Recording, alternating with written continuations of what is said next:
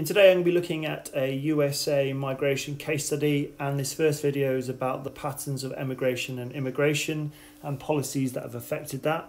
This is for the OCR Geography Spec, and I've highlighted the section we're looking at here. So the USA is a famous case study in terms of migration. You can see here the changes of the types of immigrants that have come to America since the mid-19th century. The most important thing to start off with is to talk about how the USA is a really influential country in driving global migration patterns. Because it's such an attractive location, it often drags in a lot of people from other countries, and therefore it can alter changes in other countries. Some countries respond to changes, some countries drive change. The USA is a good example of a country that drives change. We can see here that it's got a long history of migration, and we can see here that the groups have changed over time.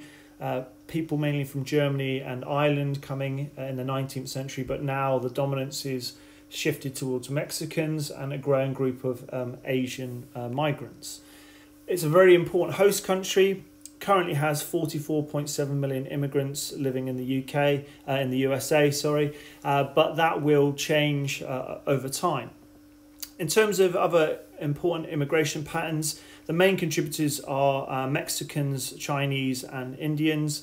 25%, so Mexico is the dominant source of immigrants, and that's because there are very few intervening obstacles. It's very, very close. And we'll talk about China and India later, and there's some stats that are important. 25% Mexicans, 6% Chinese and Indians. Again, these will change with time.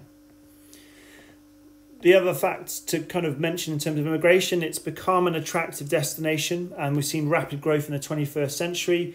There's changes in the policies since the 60s that have meant that more people have come in, but it's started to slow in the last couple of years. It's about 13.6, 13.7% of the population of the USA is actually made up of immigrants.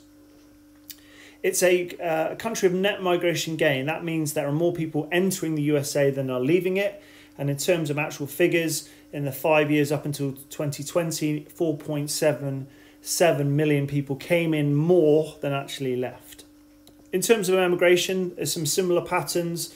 Most of the US citizens that leave go to Mexico, Canada, UK and Australia. Canada, UK and Australia are obvious because of there's similar languages and economic opportunities. Mexico, simply because it's so close, and there are over 1 million people who are US citizens living in Mexico, plus people that will have maybe returned who have been born in the USA of Mexican descent.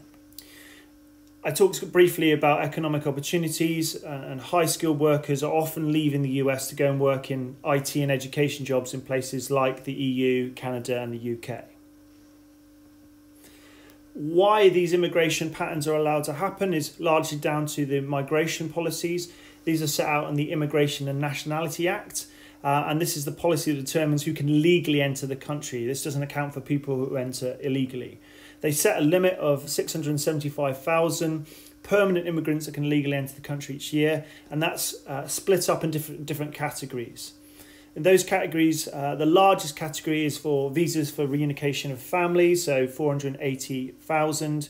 Highly skilled migrants, obviously they are valuable to the economy, and so the US government wants to get them in, 140,000 of those.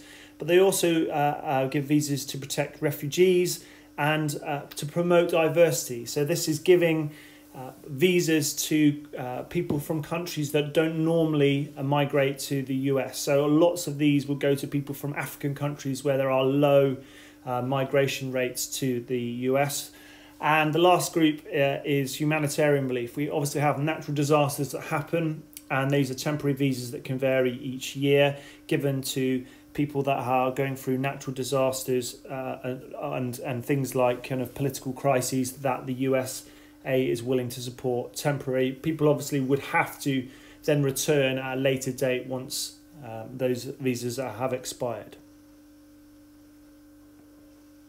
Last thing to mention is immigration policy generally has stayed the same. It's often very positive for the USA. They are a country that is taking in more people than is leaving.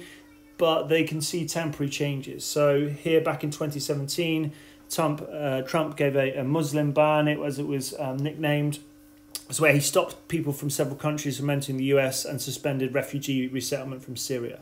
This doesn't happen often, but it's good to know that different organisations, Trump and Biden and Obama, would have had different policies on immigration that would have meant that those kind of limits on who can come in and who can't come in legally would have changed slightly over time.